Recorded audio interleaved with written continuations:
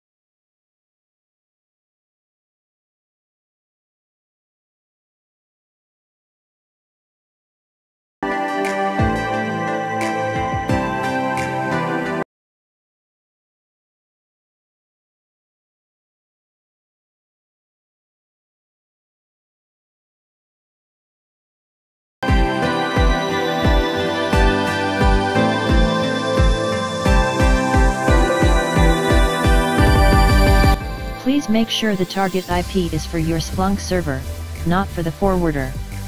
Restart the Splunk forwarder.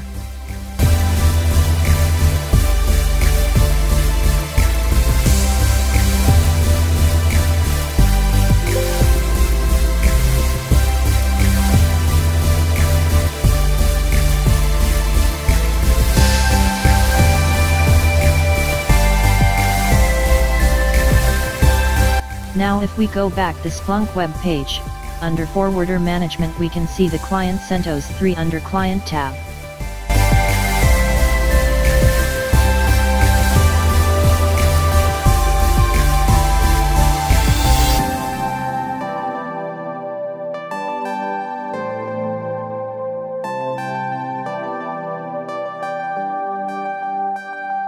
However, we still don't see anything under Data Inputs, because we have not informed the forwarder what to send and to whom to send. We will be doing this using apps and server class.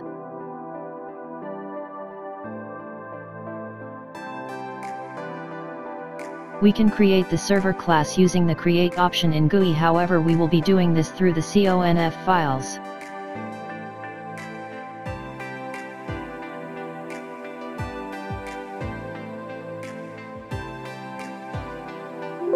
The first step is to create an app under Deployment Apps. Please note that these actions we are doing is on the Splunk server, not on the forwarder. Go to the location /opt/splunk/etc/deployment apps and create a folder in the name of the apps which you like, and add a folder local in it.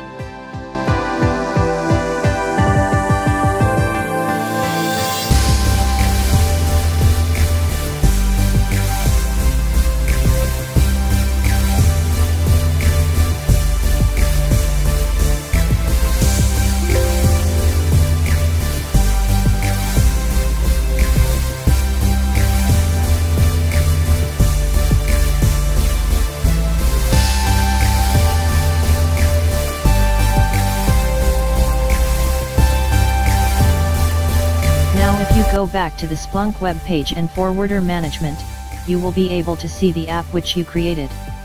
The next step is to create a server.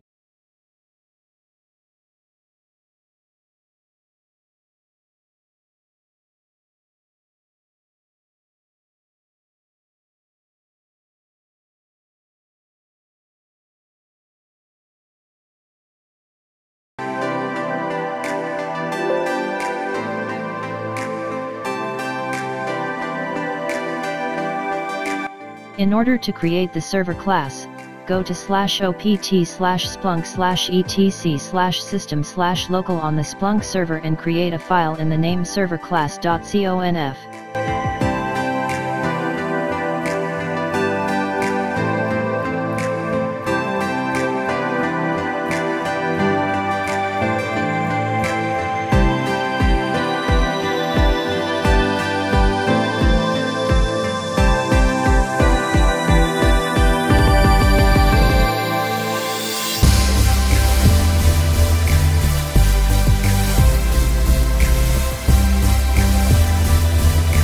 Follow the steps you see on the screen to add the app and whitelist forwarder IP to the server class.